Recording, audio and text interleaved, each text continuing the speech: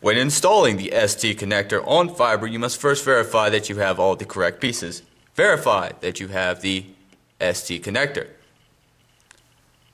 the small bend limiter, the big bend limiter, the plastic tubing, the crimping ring, and the small plastic insert. Once you have verified that you have all these items, we will not be utilizing these items. We will not be utilizing the big bend limiter and the tubing.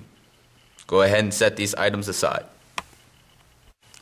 When installing the ST connector on fiber optic cable, the first piece that goes on will be the small bend limiter.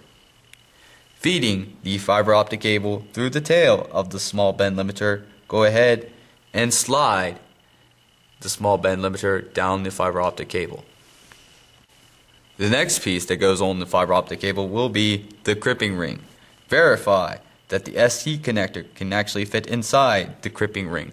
Once you have verified, go ahead and slide the crimping ring down the fiber optic cable. The next piece that goes on will be the small plastic insert. Grabbing your fiber optic cable, slide the small plastic insert down the fiber optic cable until it goes inside the crimping ring.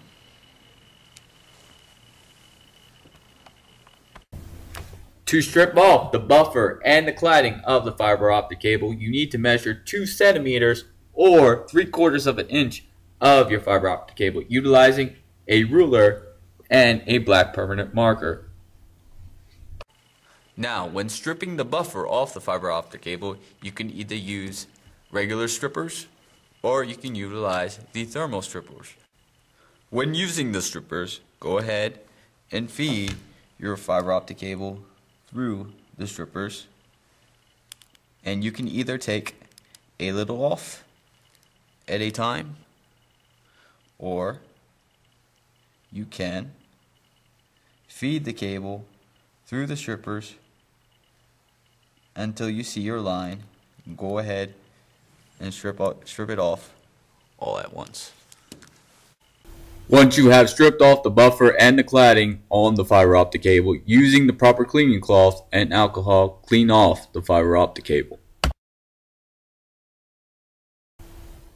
What we will do now is called a dry fit. We will make sure the fiber optic cable can fit through the ST connector. Carefully feeding the fiber optic cable through the ST connector. Make sure the fiber optic cable does not break inside the ST connector. Feeding the fiber optic cable all the way through the ST connector until it comes out the other side. The next step is to add the adhesive inside the ST connector. Sticking the needle inside the ST connector, press down on the needle until you see a little of the adhesive come out the tip of the ST connector. Once you see this, stop and rotate the needle clockwise inside the ST connector. Next, we will be adding the primer on the fiber optic cable. Utilizing a brush or Q-tip, gently put the primer on the fiber optic cable. Now, once again, we will be feeding the fiber optic cable inside the ST connector. Once again, being very careful. Do not break the fiber optic cable inside the ST connector, and make sure the fiber cable goes all the way through the ST connector. Once you have gotten the ST connector onto the fiber optic cable, wait 30 to 45 seconds or until you're unable to remove the ST connector from the fiber optic cable.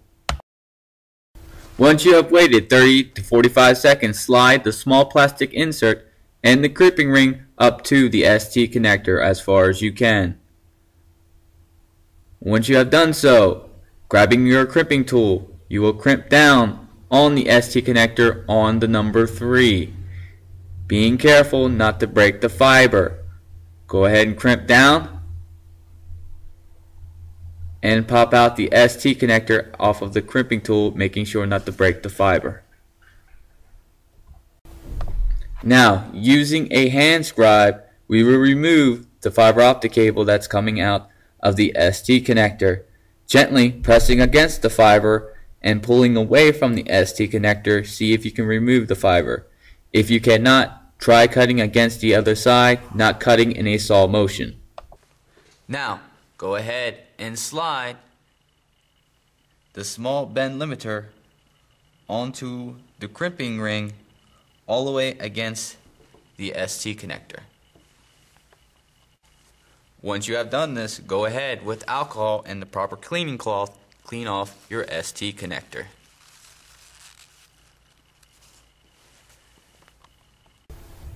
Utilizing the brown polishing film, gently air polish the fiber until the fiber is flush with the face of the connector with 1 to 2 inch figure eights.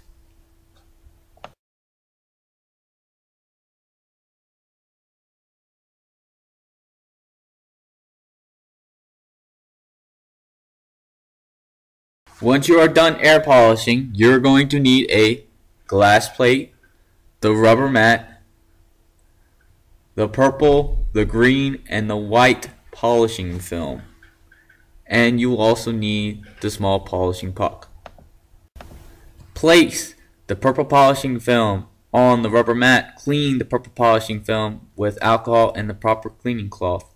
Then place the ST connector inside the polishing puck. When you are polishing, grab the polishing puck, not the ST connector, and perform 10 to 12 1 to 2 inch figure eights.